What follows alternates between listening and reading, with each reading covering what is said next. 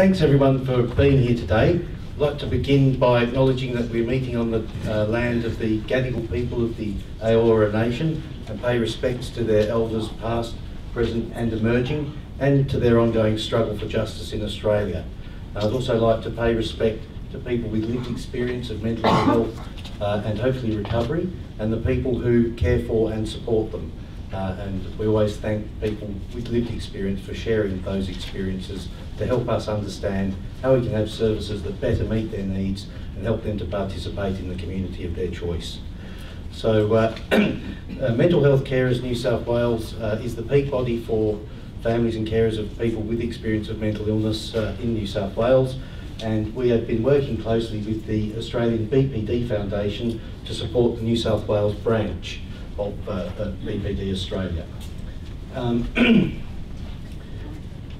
I'd like to acknowledge Bryn Grenier, the head of project there, and a number of other well-known clinicians and carers and consumers who I see in the audience, and thank you for being here today as well. A couple of housekeeping matters to start off with. The fire exits are located at either end of the building. If you go out into the stairwell opposite the lifts, you can probably see them. The toilets are also opposite the lifts, and there is a unisex disabled access toilet at the end of the passageway.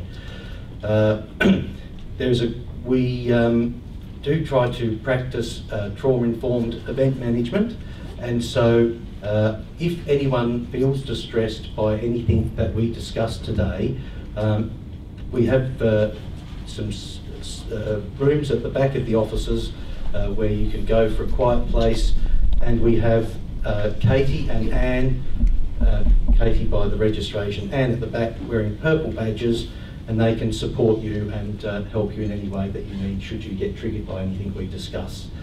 We also ask the people who are presenting today to be mindful of the information that they will be disclosing, both about themselves, but also, if they are carers, about the people that they care for and support. And ideally, if you are going to talk about a loved one's experience, it would be preferable for you to have sounded them out about that beforehand and made sure they were comfortable with what you're going to talk about. We'd also ask that if you are going to talk about anything which could be quite triggering, such as suicidality or self-harm, that maybe you give the audience a little warning in case anyone would like to remove themselves while that discussion is taking place. So without further ado, after quite a lot of housekeeping matters, I'd like to introduce, to launch the Borderline Personality Disorder Anti-Stigma campaign, Ms. Mahlie Jewell, a well-known activist and graphics artist in BPD. Thank you.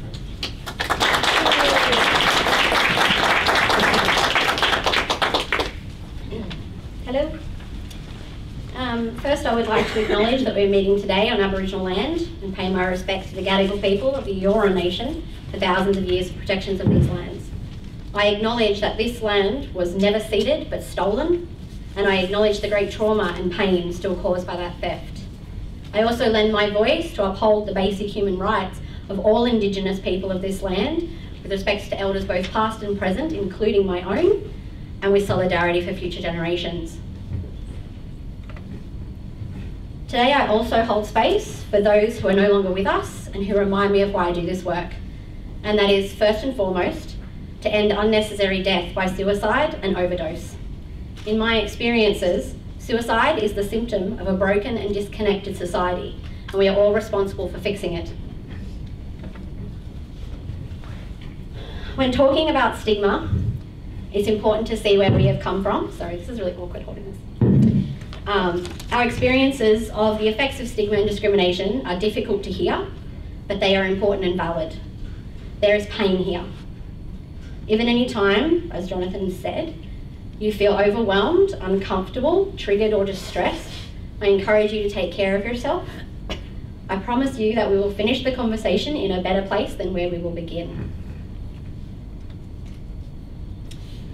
I'm here to talk about stigma and the campaign that's been launched for the 2018 BPD Awareness Week.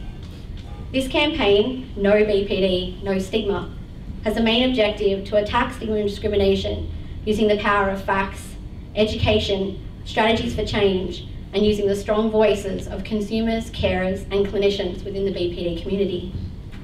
It encourages people to know more about BPD and to say no to stigmatising behaviour. So to redesign stigma, we first have to face it head on, look at what it actually is, and then find ways to defeat it. To begin with, I needed to immerse myself in not only my experience of stigma and discrimination as a person with lived experience, but I also needed to understand the experiences of others. The slides you will see throughout my presentation in black, white, and grey are the voices of our survey participants. They are people with lived experience of BPD, their carers, and the clinicians that work with us. The first place I started was a really simple comparison. I have a friend who has battled cancer for many years. She has gone through difficult, painful treatment that has times left her depleted and hopeless. She practically lived in hospitals, being taught at by doctors. In the end, they rid her organs of the invader and she won her battle. She's now in remission. When she's spoken about, when her doctors speak about her, they use words like brave, inspiring, fighter, and strong. And she is all of those things. She has scars. They show her battle, and we call them tiger stripes or warrior wounds. She's also been with me as I battled, as I went through difficult, painful treatment that at times left me depleted and hopeless. She watched me practically live in hospitals, being talked at by doctors. In the end, I also won my battle. But when they talk about me, they use different language. They say liar, untrustworthy, unstable, exhausting.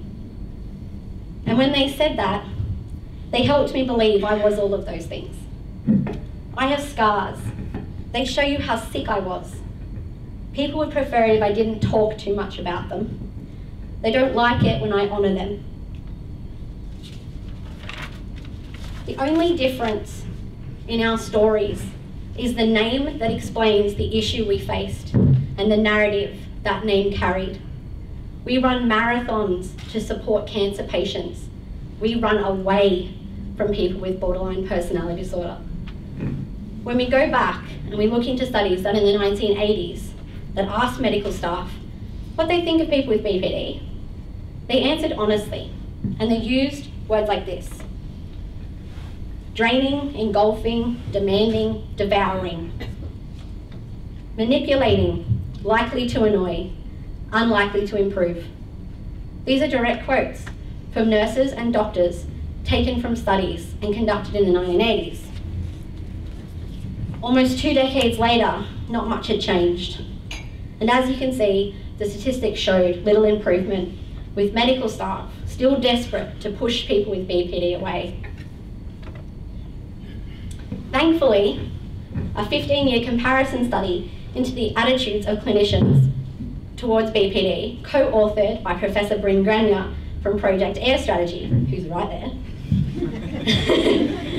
shows that attitudes are improving and that with treatment, it's also becoming more successful.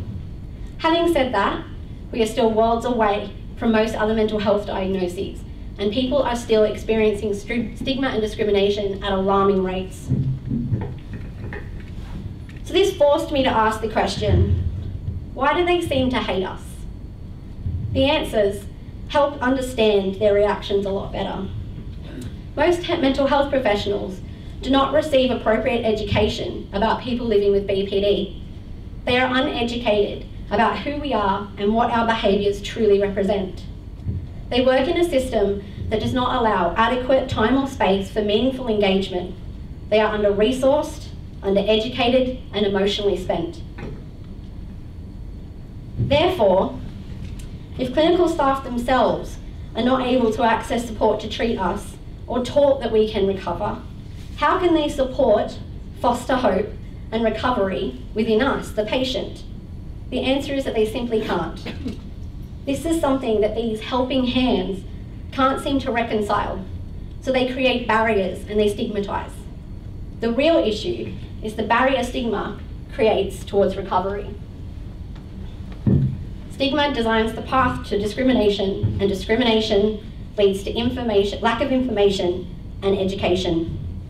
It causes disrespect, neglect, consumer invisibility, and isolation. It results in the lack of access to services, the increase of symptoms, both in frequency and severity. It affects the caring relationships between friends and families and leaves everyone despondent, desperate, and without hope.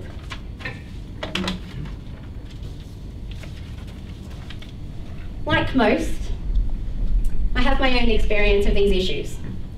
Stigma and discrimination reinforced what I had known about myself my entire life, and that was that I was unworthy of care, an inconvenience, and incredibly broken. Through the clinical lack of hope and dismissal and frustration, they recreated the trauma that lived inside of me. With every rejection and discharge, I became more fused with my negative self-view and lack of hope.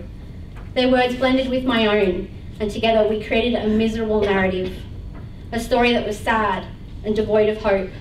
They had become my new abusers. Many of us have horror stories about ER visits and hospital admissions, being dismissed, ignored, treated like trash, ridiculed and attacked by staff, suffering berating lectures from nurses and doctors who ask, "Why do you do this to yourself? We have people here who actually need help. They're really dying. You're just an attention seeker who is choosing to do this and to waste my time." This story is felt by millions, and the object of this campaign was to use our voice to amplify our collective need for change. But this voice must include all of us.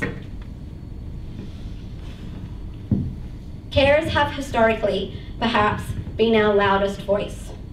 They have also faced incredible stigma and discrimination by many, including doctors, nurses, and the wider community. Their voices have been essential because for many people living with BPD, they could not safely speak up. This is still a massive issue, which is why I see a lot of people suffering in silence, but it is changing. I have great admiration and respect for those who have chosen to love us through this illness, those who have not given up on changing treatment standards, access to care, and work hard to amplify the lived experience voice. It is important to talk about the stigma our clinicians and expert academics also carry. Many clinicians run groups outside their core work, some on a volunteer basis. DBT practitioners are asked to step outside many of their acceptable professional boundaries. They are asked to take on patients who require a high level of care, time and accessibility that is not traditionally acceptable within the clinician-patient relationship. They face their own discrimination within their professional community. They experience high levels of burnout, vicarious trauma, and self-doubt. It is important to me to acknowledge all of those who belong to the BPD community and to acknowledge their strength. We're glad you are here and we need you on our team. So how do we move forward together? Well, first and foremost, it must be together, all of us, without blame, shame, ego, or hierarchy. We work together and we listen to each other and we support each other. We start at the beginning and we educate. We ask questions, we remain open to the answers no matter how hard they are to hear. We made mistakes, we apologise for them as many times as we need to. We ask for space, we do not take it. We remain quiet and wait to hear. We let the future guide us and we let go of our past. We see the individual and not the disorder. We treat the symptom, not the diagnosis.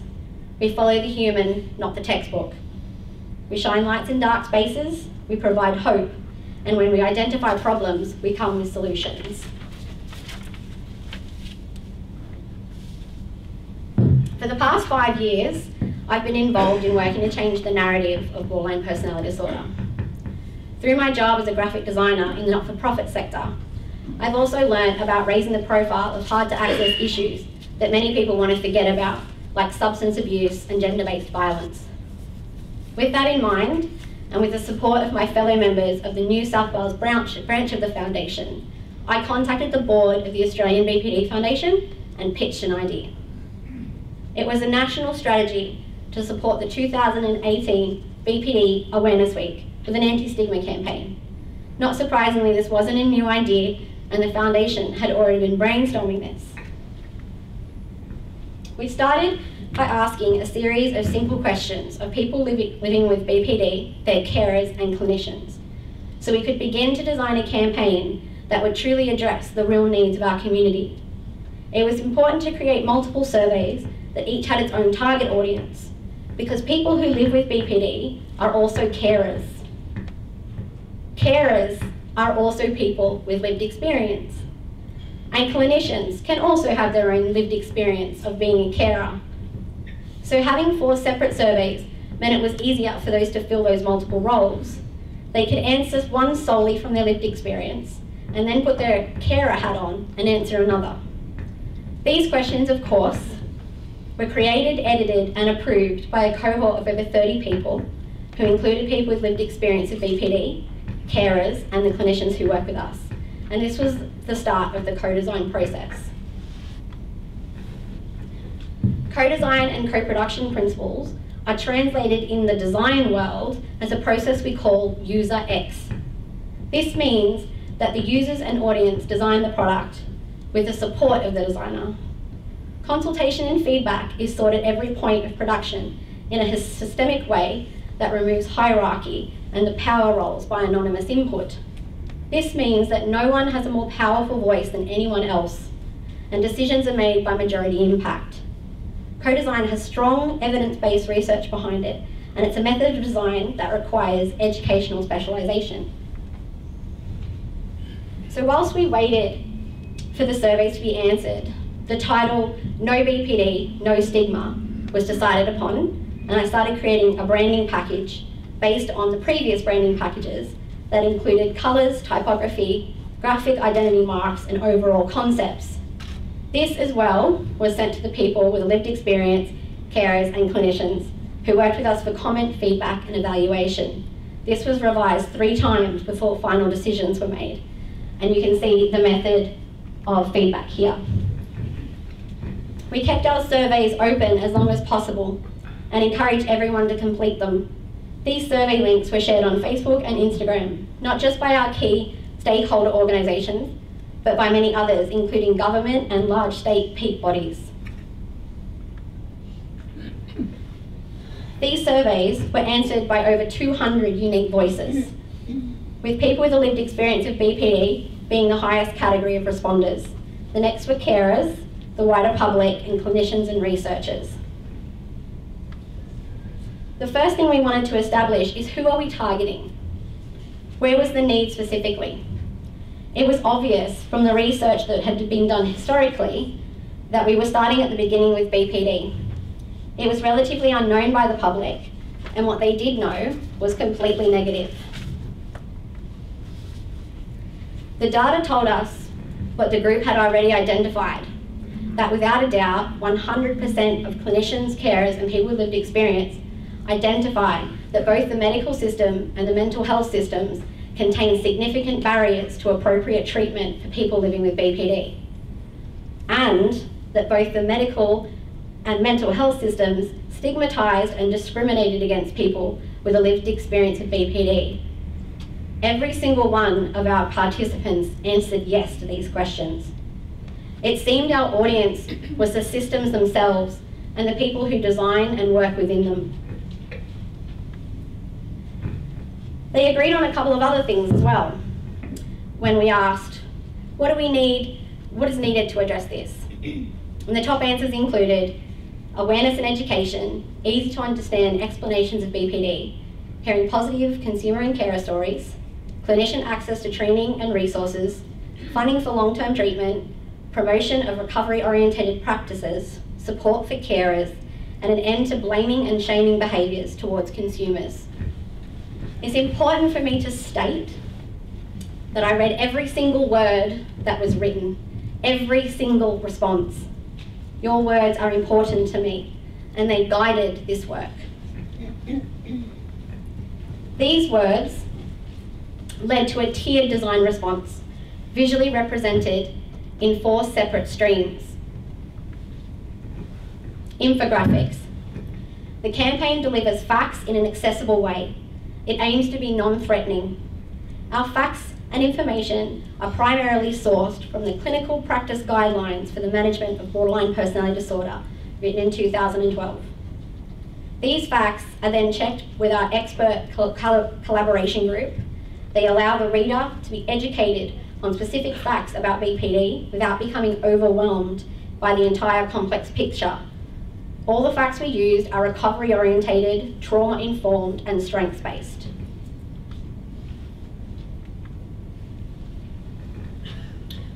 I think I skipped one. Yeah, sorry. Hopeful messages. We know there's a lot of negative talk surrounding BPD. The campaign acknowledges this and uses a strength-based approach to change the narrative around the words borderline personality disorder. We promote ideas of recovery, reframe the struggle and suffering many have faced, and celebrate their achievements and what they have overcome. We offer hope, strength, and support as a community. The voice of lived experience. Voices are the very heart of who we are, and our voices have been silenced for too long. This is important to us. Listening to the experts themselves, those with lived experience, like Carrie-Anne. Carers, like Robin. And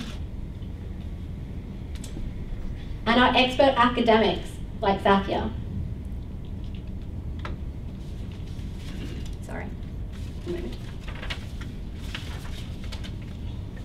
These graphics also share tips for recovery, self-care, and show real triumph over struggle. The last tier was service support. People who experience BPD report feeling rejected, isolated, and unwelcome in many services. Posters created for services to display their engagement in the campaign help to show support to those living with BPD in their lives. And they open a dialogue between services and service users and the wider public.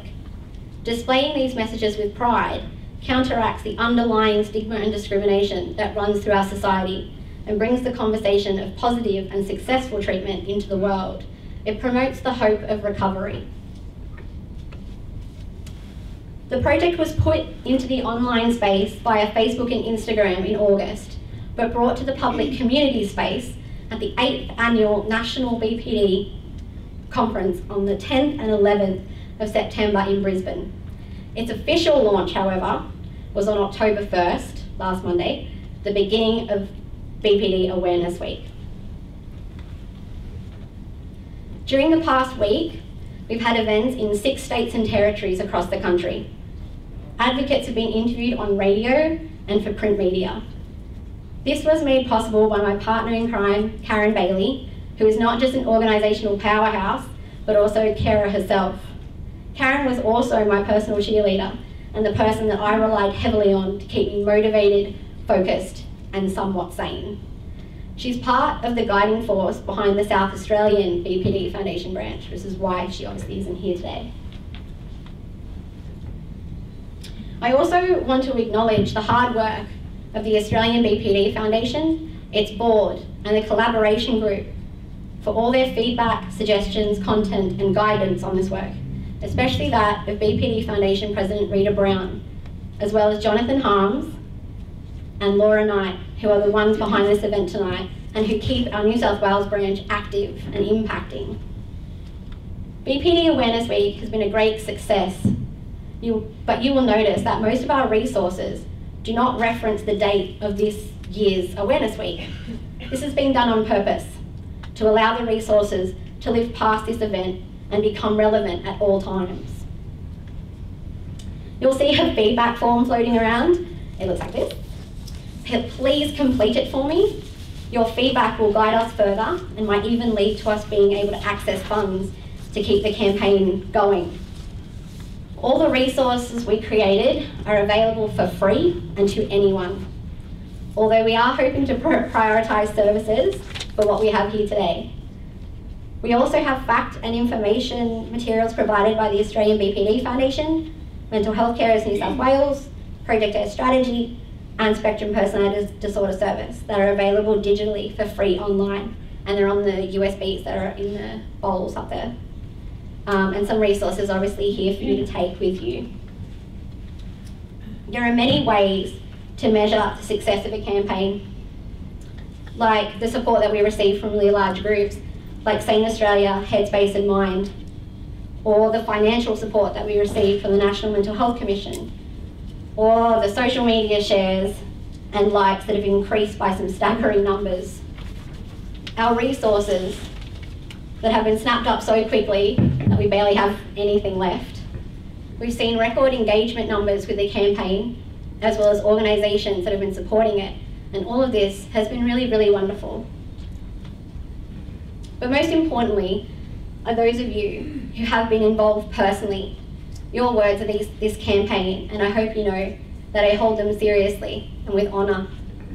I believe that we can rewrite the narrative behind BPD and change the conversation, and I thank you for being here and believing in this as well. To all my beautiful and brave consumers out there, the first step to destroying stigma and discrimination is to recover and to become the person that you deserve to be. You can do it. Be patient with yourself, cast aside people who tell you you can't, and find the people who know you can. They are your true allies and your tribe. I hope you take inspiration from the voices of those involved with this campaign, and you remember that they too have struggled and taken their recovery into their own hands. The more success stories we have, the more change we will see.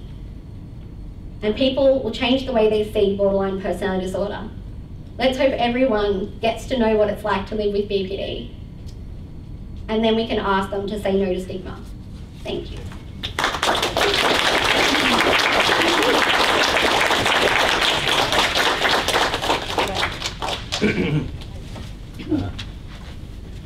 So we have a time for some questions, if people have questions for Mahlie. Hi. Hi. Just wondering if there's any talk out there about changing the diagnosis of borderline personality. Changing the name of it. There is talk. I'm probably not the best person to talk to because I don't believe in that. I believe that much like they did in the schizophrenia movement, we need to work on changing the narrative. Give us another name and not just discriminate against that name too. Also, I kind of look at it, my personal opinion, that kind of lets them win. It allows them to use, it allows people to use bad behaviour, bad stigmatising language towards someone with a diagnosis, and that's what actually has to change. It's the way people think about us, not the fact that it's a name. I personally would probably use complex post-traumatic stress disorder to say what I have been through, but that's not the case for everybody diagnosed with BPD, and that's also really important. It's a different thing. But yeah, there's a lot to talk about, especially overseas, and look, I think someone like Bryn will probably know more about that, being involved in that, and obviously they completely rechanged the classifications of personality disorders. I still really don't understand that. Bryn probably does, or Ellie. But yeah, there's lots of conversations about it, and that's definitely been a conversation that's been had on our social media as well. I think that anything that has disorder tacked onto it needs to be rethinked. Yeah, and I think that's a very personal thing as well. Like I'm, you know, like I said, the worst person to ask because I identify with my diagnosis. It was a good thing for me. It was a relief to me. I'm very proud of it because I survived it. And so I'm not someone that wants to push it away from them, but that's me. And I'm very different from everyone else, obviously, so. I might just say that we have lots of debates in mental health about the names of things, from consumer to carer to BPD. But I do like what I heard someone say at the conference a few years ago, that if they were going to change it, it would be to highly sensitive soul. Because it is really about people who are very sensitive and who develop some maladaptive coping strategies as a result, and you can make almost complete recoveries if they're given the right support. And that's a great message for everyone. Yeah. Yeah, I heard that some people are calling, I'm not sure if this is the US or UK, but something called emotional dysregulation or something like that. And I was like, that is the no. I'm like, that is the most horrible thing. Like, you know, and there was another one where people were talking about, you know, like, unstable relationship disorder or something. And I was like, no, again, no. So in a way, I kind of like that borderline personality disorder says nothing in and of itself. It means nothing really to, like, you know, everyday people. So in a way, I kind of think that's good, because it actually doesn't say, like, this is a person who has problems with their emotions, or this is a person who has problems with relationships, or it's a little bit vague, which I guess could be a good thing. But I just kind of don't see the point, as well as, like, obviously as well, I worked really hard on this and I'm not changing it now. So from a design perspective, no. But yeah, so it is difficult. I have to say, as a designer, it's actually really difficult to design something called borderline personality disorder, because it's incredibly long, which is why we did obviously bring it down to BPD, but I did get feedback saying that not everybody knew what that stood for, and that in the US they use BD to explain bipolar disorder. So that was an interesting bit of feedback, and funnily enough, something that was not picked up by any of the 30 people in our group. So, and that's probably because we know what it means and we're so used to using that term. So that was really good feedback. So I think that if we get some money to do this again, we might be able to change that.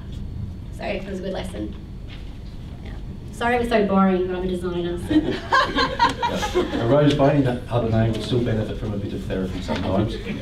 So if we, well look, I'd like to thank Mahlie for her excellent work and her